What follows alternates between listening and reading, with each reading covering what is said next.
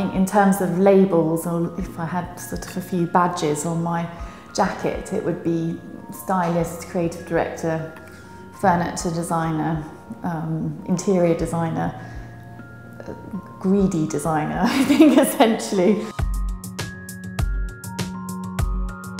Having not gone to a design school and had a design background education, there's no rules in my head, and I actually have to remove the set of rules from the designers that come and work with me.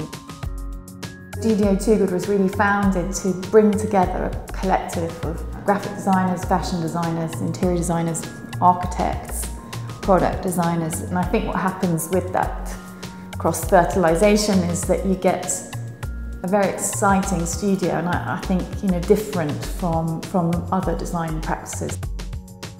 So working in the fashion world and working with fashion clients, it has its positives and negatives. I feel that the fashion world embraces change and reinvention very naturally, and there's always this mentality that anything is possible, that something can be created within a week, 3 weeks. And that actually does hark back to my styling days, and I quite like that sense of reinvention. And then I think probably on the negative side of working with fashion, this constant hunger for newness and reinvention means that no one really looks and rests on what's good.